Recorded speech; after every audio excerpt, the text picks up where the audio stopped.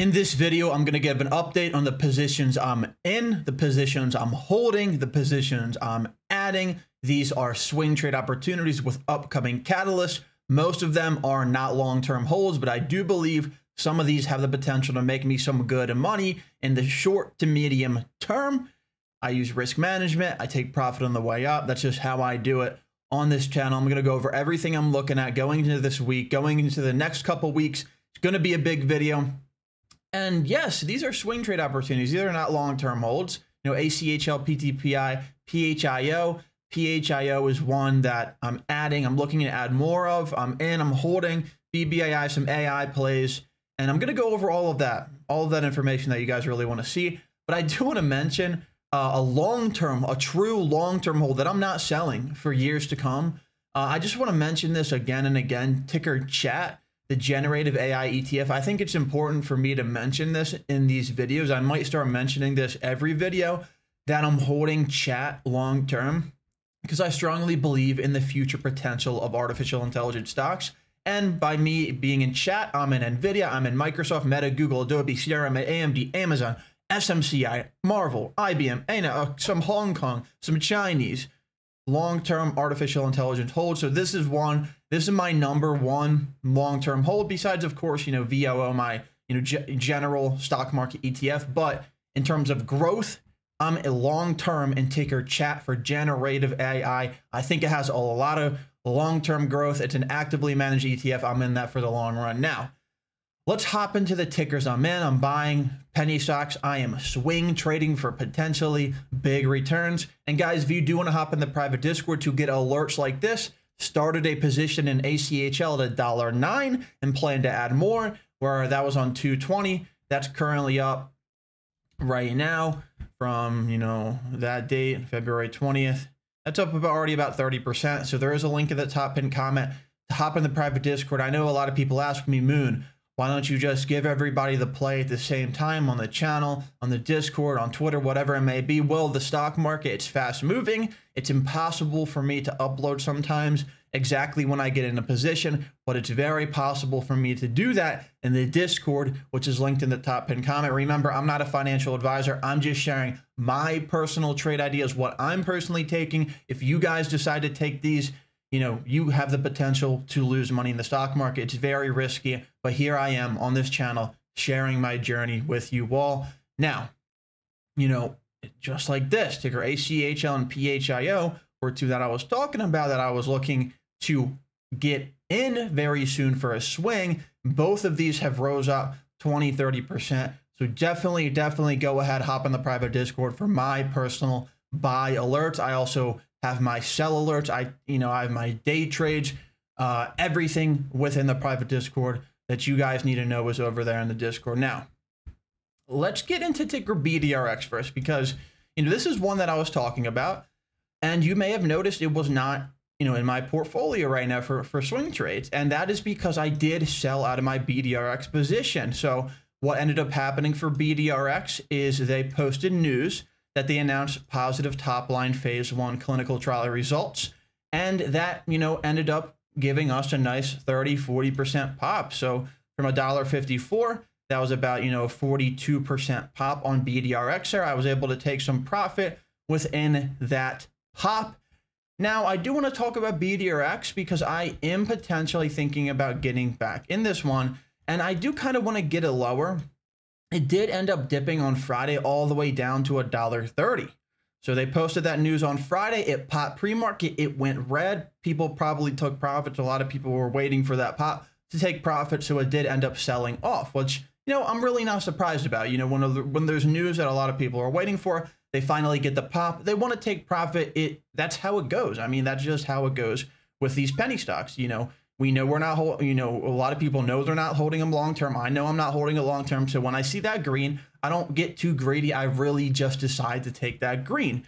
This dip down to $1.30s may prove to be good. I didn't get in on that. I may, if I was more focused on it and I had a buy order, a bid order in, I may have bought into that. I would like to see this get back down to $1.30s, even $1.20s potentially.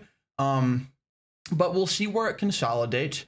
And the reason I may end up getting back into this, I'm not in yet. I'll see what happens with the price action. If it gives me a good price that I like, I'll probably go ahead and get back in, because, you know, we know that they have the shareholder letter where in Q1, they have a bunch of different trials that they're going to put out, and they have put out some already. They put out 2 of these trials now in that one PR.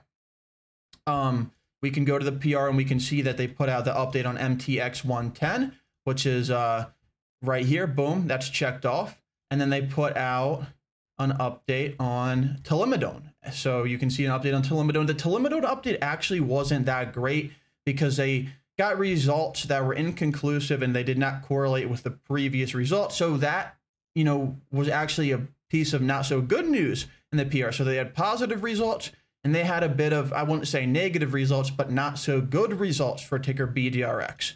Okay. But they still have not put out the readout of vivo preclinical data for MTD 217. And remember, this is due by Q1. Q1 ends March 31st. So they still have about a month left to put out potentially MTD 217 preclinical data, which is giving me, you know, a reason to potentially get back in BDRX. If we go over here to Webull, you know, what I may end up doing for something like BDRX is, you know, putting in, you know, an order for, you know, 500 shares at, you know, for 500 shares at, you know, $1.40, 500 shares at $1.30, 500 shares at $1.20, seeing if they get filled and then kind of ride it out for that potential data. So I am going to consider getting back in BDRX. I'm not in yet. I did take profit on that pop. That's how it is with BDRX. The short interest on this one is apparently 25%, which I think is still inaccurate on Ortex. They're claiming the free float is 1.87 million when it's really 3.5 million. So the data, short interest data is still inaccurate there on Ortex for BDRX, but they still do have that catalyst coming up. So that's how it is for BDRX right now. So ACHL, I'm really, you know, I try not to get too excited about stocks, about penny stocks, because anything can happen. You know, it's always good to not get greedy and take your green, especially even if you're up 10, 20%, taking a little bit off the table, you know, every now and again. I get a little bit more risky. I like to hold for catalyst sometimes. I like to get the big money out of the play if I see a big money potential out of the play. And I still do see that out of ticker ACHL, even from the levels we're at right now. They have $113 million in cash. They don't need to dilute. Does that mean they won't? Guaranteed? No, they still might. I mean, they have a shelf for 13 million. Although if they do have good data coming up, a smart CEO, a smart company would put that data out before diluting. But if they have bad data, maybe they want to dilute. But right now they have a ton of cash. I don't see why they would dilute on their shareholders right now. It doesn't make any sense for them to slam an offering or something like that right now. They have it's a $56 million market cap. Like I said, 113 million cash. There is a catalyst this week for ACHL, February 29th, 2024. This is an AI powered biotech stock, and they have a catalyst February 29th. It doesn't say in this PR if they're going to present data at that meeting on February 29th this week, on Thursday this week. But we do know that they have phase 1/2A data to be presented in Q1 of 2024 and phase 1/2 data to be presented in Q1 2024, which ends March 31st. So there's 2 upcoming sets of data for ACHL. They have a ton of cash. I mean, the chart looks amazing on this one right now. You know, this is on a solid uptrend. It closed over $1.30, which was a strong level of resistance for me. And now I do believe, actually, let's flip over to the chart over here. They closed over $1.30. I do think we have room to $1.60. There is some resistance there. If we get over $1.60 and hold over that for a daily candle, I think we could potentially get up to $2 per share. They have data coming up. If the data is good, it could pop up, you know, even over $2 in my opinion. If the data is bad, it could really drop tremendously. So that's the risk here with ACHL. If they do report bad data, you could see this even drop under $1 to like 60 cents. But I'm a risk taker. I'm probably going to risk it and hold through to the data. If it starts really, really running up towards this February 29th conference, I'll probably take some off. So I'll probably sell a little bit to secure some profits, and then hold a good chunk for the data. That's just how I'm playing it, guys. You guys do whatever you want to do. You know, remember, I'm not a financial advisor. I'm just simply sharing what I'm doing. And I really like ACHL with the upcoming data, with the upcoming conference this week and the cash position they have. There's no short interest. I mean, there's hardly any short interest. I don't want to say there's no. It's at 0.13%. It has increased a little bit, but it's only it's not even a percent of short interest. Not even a percent of the free float is shorted on ticker ACHL, meaning shorts aren't really playing around with this one. They don't really want to hop in a stock before they're about to report data because they could lose a significant amount of money. So I really like ACHL. You know, I'm in this one for 17,000, 12,500 shares.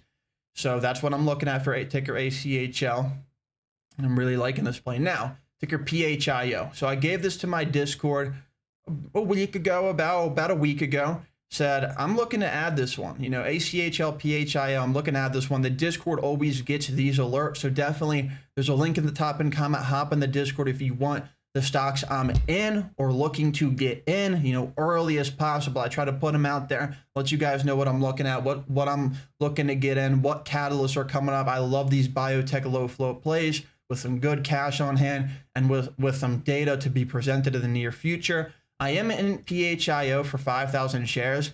I would say that's not even my full position yet. I really wanted to add this one lower, but it hasn't really dropped and it's looking strong right now. So I may just say, you know what, let me just put in some more, even at these prices it's at right now. I'll tell you why in a second. But if we look at the chart here, you know, that 50 cents is the bottom here. I don't expect it to get down to 50 cents, although anything is possible. I've right now at this current point don't really, you know, wouldn't really expect to see that right now before the preclinical data that's due.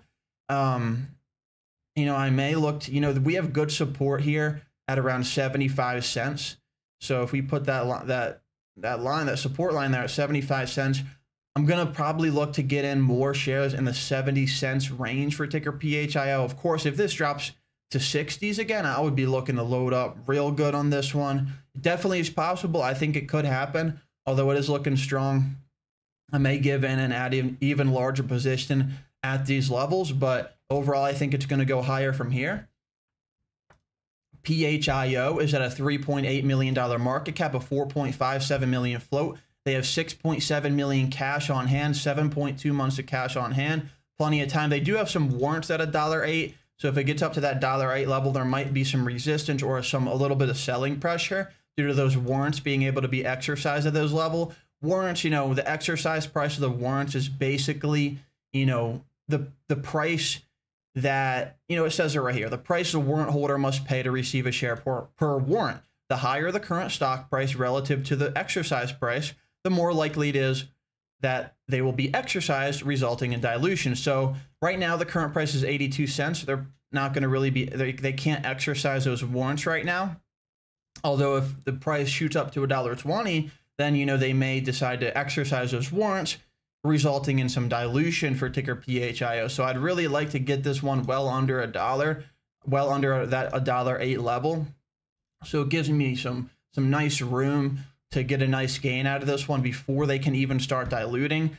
And I believe that's all the dilution they can do right now. They have done a lot in the past, but right now that was able to give them some good cash, 6.7 million cash right now to go ahead and potentially complete this preclinical data that's due to be presented at an immunotherapy of cancer conference on March 21st, 2021. So in about under a month right now, they're going to go to a cancer conference and present their preclinical data for this drug. And I'm going to pronounce this wrong. I shouldn't even try, but Sndl, that drug, they're going to present it, their data for that. And, you know, a stock like this at a $3.8 million market cap, you could see a run up leading up to that conference for sure. Like, you know, it gives a reason for people to buy the stock. You know, they see that there's data coming up. It's probably gonna cause some buying pressure leading up to that conference. So even before they put out the data, there's a chance you could see, you know, a run up of the stock price, in my opinion, leading up to that conference. Although, if they do report positive data, you know, it could obviously shoot up. But as we get closer to that date, I'll, you know, give updates, talk about what's going on. I'm in this one for not a full position yet, although I wish I was. I just wasn't able to really, you know, capture one because this thing started really moving up here. I was hoping for a dip, you know, and I didn't really get much of a dip at all. But I still like PHIO. I think it's a really good play. I think it's one of the best ones, you know, upcoming here with a nice biotech catalyst. So keep an eye on ticker PHIO. Right now, the short interest is only 0.3%. So not a lot of shorts are really messing with it right now. Now, moving on to PTPI, of course, guys, I'm heavy, 15,000 shares on ticker PTPI, still in this play. It actually was running up a little bit. I mean, this one has been going up, you know, slowly, which is what we want to see. It's good to see that. Catalysts are still about a month out. But yeah, this was up from, you know, about 9.4% from, you know, that $1.60 level. You know, it hit $1.75 pre-market.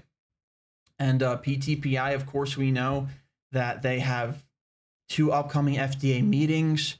You know, I'm still in this one full. 2 upcoming FDA meetings, you know, with the FDA, one on March 26th, and then a listen-only meeting on March 11th. Love that.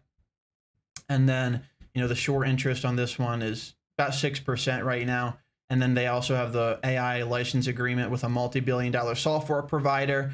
So they said they're going to be releasing details on the partner, who it is, what the partnership is going to look like. And I think that could be a great catalyst. So I'm still loving PTPI, guys. And I did want to mention that PTPI, their FDA meeting is for OTC approval for Sndl. Sndl is already FDA approved.